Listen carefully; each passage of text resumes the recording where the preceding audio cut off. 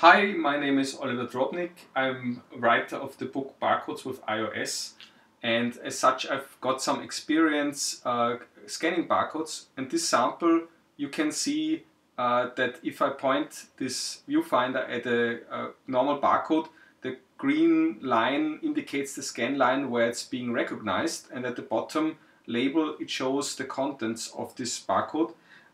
Like in this other case, you see works without problem. Even some code 128 ones that were on this box where my author copies were in, no problem, all of these can be recognized.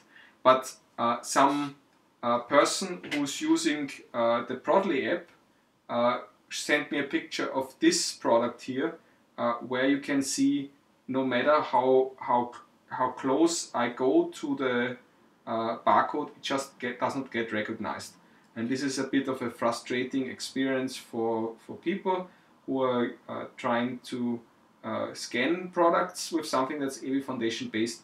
And so this is what my radar is about. Even barcodes like that, who are sort of at the limits of what can be scanned, should be able to be recognized by AV Foundation.